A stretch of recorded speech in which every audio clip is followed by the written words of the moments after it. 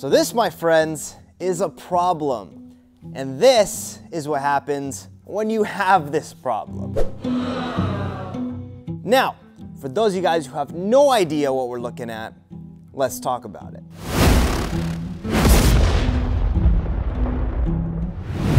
So what we're looking at is a flat tappet lifter pulled out of a 347 stroker that has only been in this 1976 Bronco for a little over 2 years.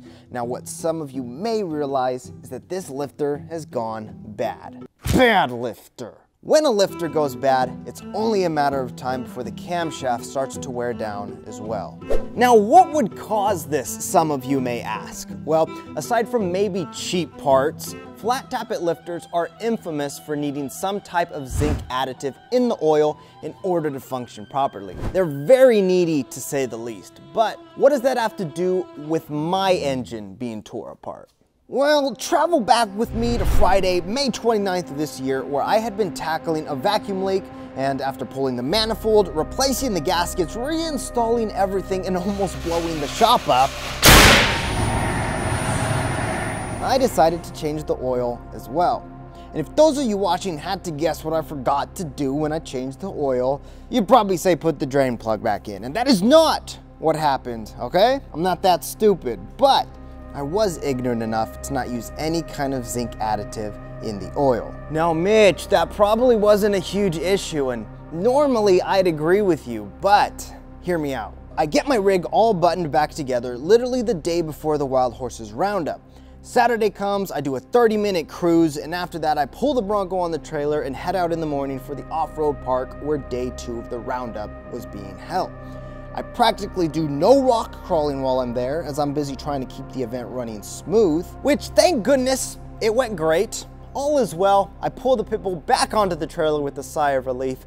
Monday rolls in, I roll the pit bull off the trailer, and as I'm pulling into the shop, I start to hear a horrible knocking noise.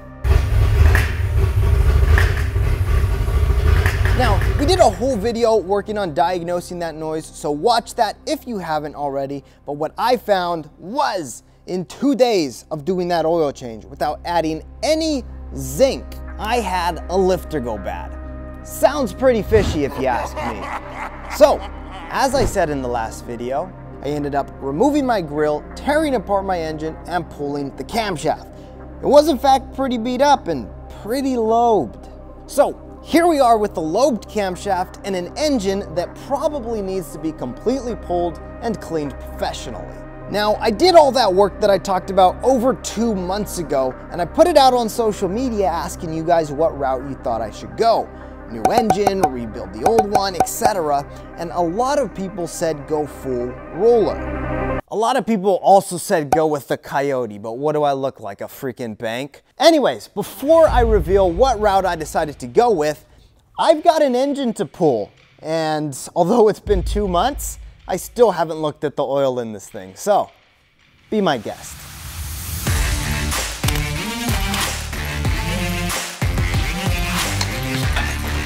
That's interesting.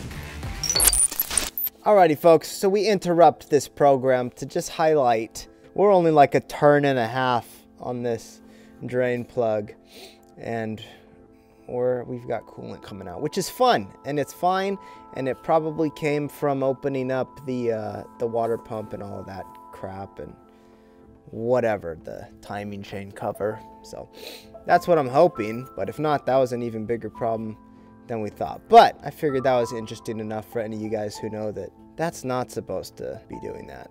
But let's get this freaking drain plug off and see what else we've got hiding in here.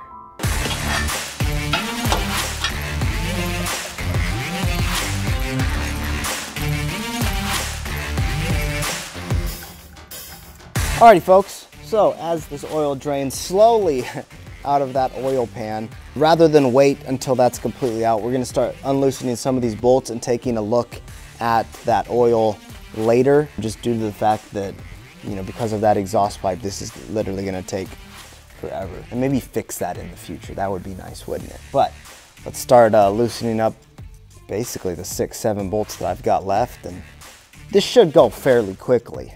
Those are always famous last words when working on a classic vehicle, so I just screwed myself.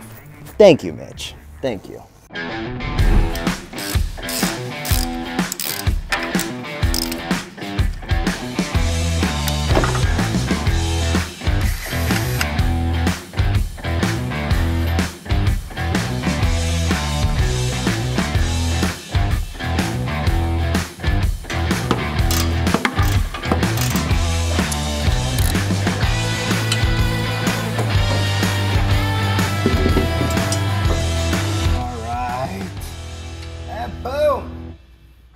The last nut. Ladies and gentlemen, this engine's ready for an engine hoist.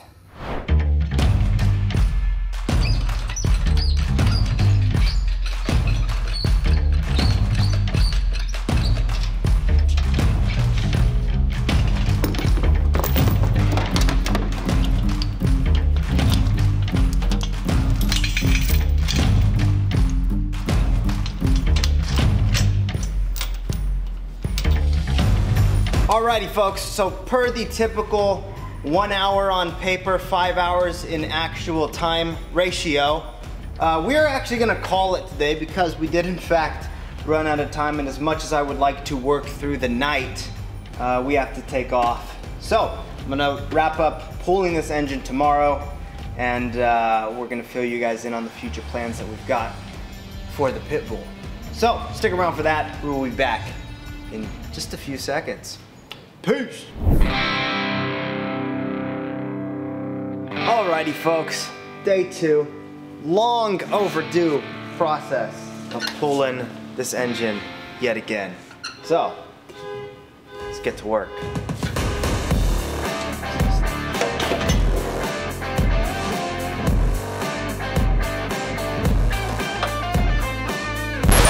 So, it was a moment of victory up until I realized that I have got 2 wires that are run through this chain. One of them it looks like I can disconnect. The other one I may have to just cut and cinch back up. Oh no. Okay, let me take care of that real quick, and then we'll pull the engine out.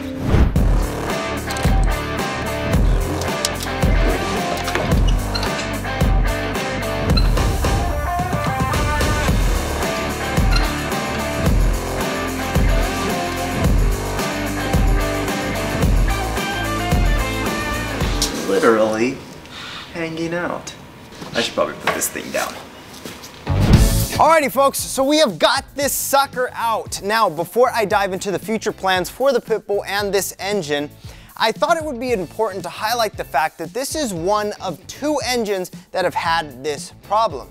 Not only did the pit bull's lifter start going bad, but on my mom's Bronco, with the exact same engine, built around the exact same time, and put in relatively around the same time, her lifters also started going bad and wearing out the cam. Now, that's a bummer because this has been her daily driver for the past 2 years, but it has also spawned the next upgrades for her Bronco and for the pit bull. And that upgrade is in fact a full roller engine. You heard right, guys. These 2 347 strokers are going to be outfitted with full roller setups from Edelbrock. Now, the obvious question is, what is the exact setup that we're going to be doing with these 347 strokers? Now, I'm not going to dive into that in today's video, but what I am gonna try to do is get an Edelbrock rep here to explain it to you 10 times better than I could. So, if you guys wanna see that, leave it in the comments and I will do my best to make that happen. Now, one thing to discuss is because parts for these engines are expensive, while we like doing stuff ourselves, some things are better left to the professionals, like cleaning and outfitting a whole new engine. So, with that said, we are going to be taking these engines to a local shop called Valley Balancing, and they're going to be going through them, cleaning them, putting all the internals back in, putting it all back together, buttoning it up, making it that full roller engine. Now, what I am gonna try to do is also get some videos with them that highlight some of the disassembly and assembly. So if you guys wanna see some of those videos, again, leave it in the comments. Give me some ammo to let them know that you guys want to see it, and I will do my best to make that happen. Again, no promises, but help me out and we'll see if we can get that done. But there you have it, guys. The engine is back out of the pit bull. I'm kind of glad it's not the transmission, to be honest, but it's kind of the perfect time for all of this to go down. Again, you guys have heard me talk about it on the channel before. This is what I call the wheeling off season. Aside from maybe some snow wheeling trips that we've got in the future, we really don't do much during this time, so it's the perfect time to do this. I do hope to have all of this buttoned up by the time the events start rolling in 2023. So that's what I'm shooting for. That's my goal. We'll see if we can make it happen. But there you guys go. I tried to make this video for all of you who are asking me about the engine. Again, I made that video 2 months ago and I never had a follow-up video. So a lot of you guys were asking questions. I hope I answered most of them. If you guys have any more, make sure you leave them down below. If you have any questions about the process that we've got in the future, or you have questions that you want to see answered in future videos, then shoot them down below and we'll do our best to answer those for you guys. Now, if you're not subscribed already, make sure you do. Become one of the horsemen. We would love to have you. We're working really hard to build this channel and we would love for you guys to be a part of it. Make sure you like this video, share it with a friend. And with all of that being said, we will see you guys out there on the trail. Peace!